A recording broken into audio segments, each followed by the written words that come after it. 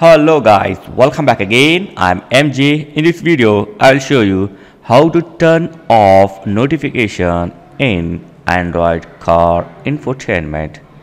So just you need to go to the setting. So go to your Android car setting, or if you have option just setting. So whatever option you have like car setting, Android setting or settings, just open it and then go to Android setting.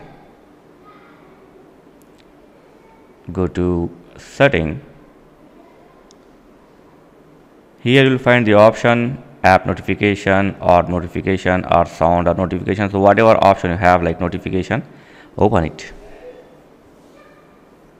and choose the app which you want to turn off the notification. For example, I don't want to receive the notification from the YouTube, so tap on the YouTube. Okay,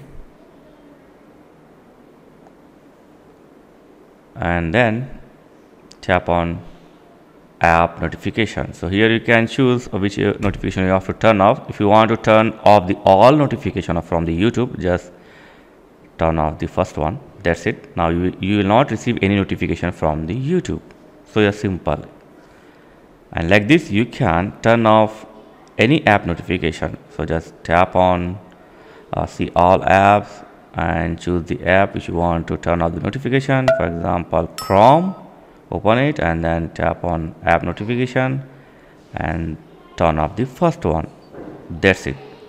So a simple and basic way to turn off the notification for Android infotainment. So thanks for watching guys. Catch you next video. Please like, share and subscribe. Thank you very much.